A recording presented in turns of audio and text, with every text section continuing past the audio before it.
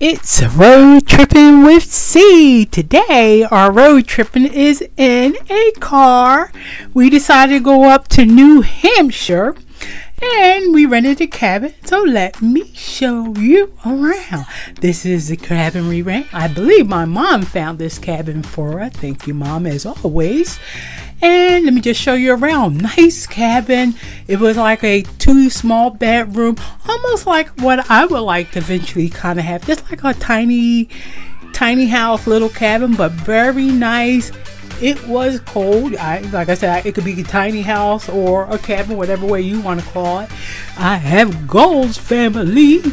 But anywho, nice heater. That little teeny heater, it heated up. Well, it was another heater. Bathroom was a little small. I think I would do my bathroom just a little bit different.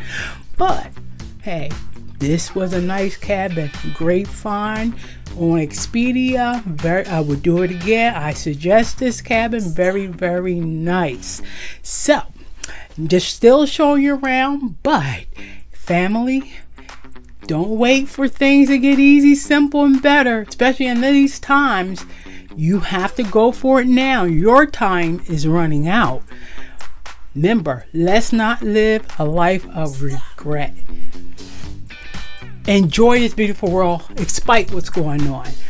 We woke up to snow. We went to sleep. We got there and we woke up and it was snow. I'm like, oh my goodness, New Hampshire and there's snow. But it did not last that long.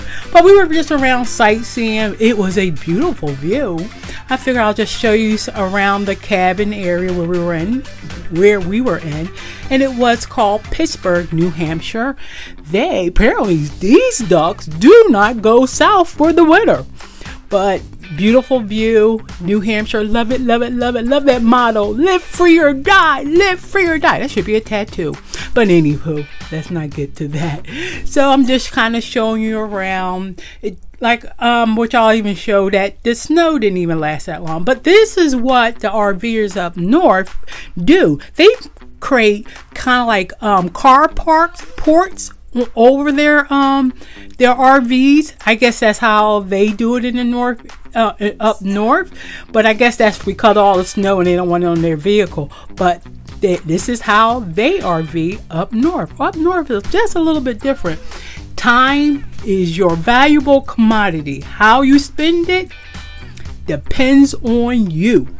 So let's get to, we decided to do a day trip since we were there. We were only up in New Hampshire for a weekend, scouting around in a sense. So we were so close to Vermont. We said, let's go and drive over to Vermont. We were close to Vermont. We were close to Canada, 15 minutes. So we decided, let's drive and see how far we could get. See, snow's gone.